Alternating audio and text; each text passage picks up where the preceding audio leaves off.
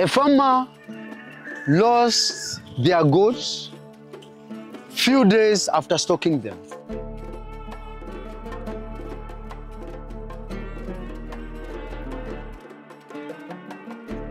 Feeding your goat the first week that you bring them can kill a number of them or can kill the full stock of them. I've seen a farmer who've lost 10 out of 20 goats they bought, and these are premium goats. A goat going for around $1,500. You can guess or you can see how much they've lost. And the loss is simply because of failure to observe few tactics or few feeding procedures. When we buy these goats, I'll take an example of my goat or of my breeding stock. Those asking, my breeding stock is purely Gala. I've started with Gala goat. When we are bringing these goats, they usually come sometimes from dry areas, and also when they are traveling, they take around 2 to 3 days while traveling. Those who are importing theirs from different countries, they take a number of days before they reach home. So the very time they reaches your home, they are stressed, and also they are in need of food. And that is the time now many farmers, or quite a good number of farmers, have killed their goat through a condition called Enterotoxemia. What is Enterotoxemia? Enterotoxemia is a disease that kills goat, and it's a condition, not a disease, it's a condition that kills goat because of a bacteria in the gut.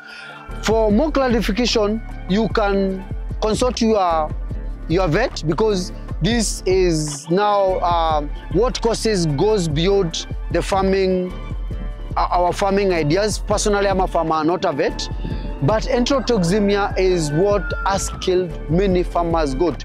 All because you brought your goat and started feeding them with a lot of green matter. You've started giving them a lot of nutritious food. You've started giving them the best. So when they eat as if it's their first time they are seeing this food. And what follows is the bloating.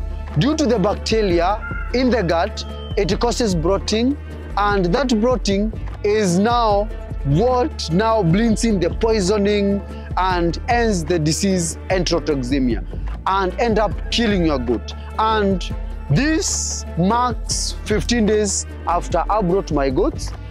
There is none of them that is showing a sign of weakness, leave alone dying, leave alone having a bad fever or anything else. There is none of them that is showing any sign of Enterotoxemia or any sign of weakness, all because I've been able to give them a good approach of feeding.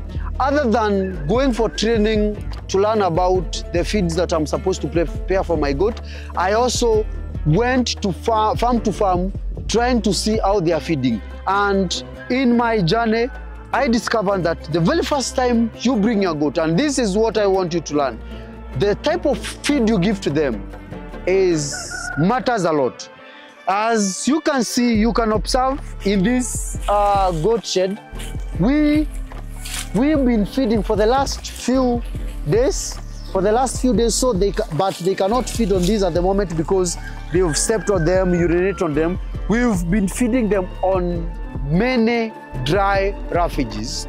We've been feeding them on dairy meal, where I'm making my own dairy meal by formulating my own feed. And also we've been feeding them on grazing on shrubs, and without forgetting the less feeding them on green matters, all on few green matters. The reason why you are observing this type of feeding on daily basis, where there is dry matter, there is dairy meal, there is browsing in the field, and there is few grazing in the field, is for them to be able to balance what is in their stomach. The refuges may not be very nutritious to the goats as of now, but it saves the goat from bloating. It saves the goat from overfeeding in the field where, like for example, in this section where we have sukuma wiki, if you bring a goat that has not fed for many days in this section, they end up feeding excessively, feeding sukuma wiki, hence bloating. You can see even their feeding pattern where they are selecting, they are not feeding on sukuma wiki, they are selecting few grasses. They are selecting grass and leaving the rest. All because when we brought them here, they already fed on different lafages that took a portion of their stomach, and now they cannot feed this excessively. But if you take them from the house or from where you buy them, bring them to this unit, they are going to feed excessively,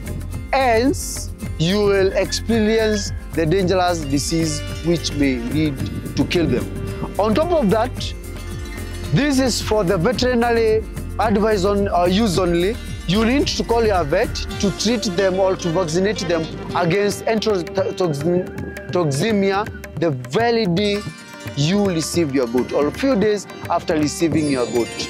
And for those who buy their goat from dry areas, don't also forget to introduce the leaking salt to them, or also the blocks, and this will also make them feel like they are in their natural habitat, because they are from the dry area, they are from the semi-arid. For example, I brought my goat here from arid areas to semi-arid areas, and I aim to do these things for at least 10 days for them to adopt. Though I'm not fully assured, or I'm not fully sure whether they have already adopted, but I can assure you they are at good position now to go feed without much fear of poisoning and enterotoxemia. Hope you've learned something from our today's topic, and if you want more about goat farming, don't forget to talk to me via this number. Don't forget to write to me via this email address, and also you can book a visit to our farm and learn more about goat farming, learn more about managing the goat till to the success. This is a success story, and this is my African dream.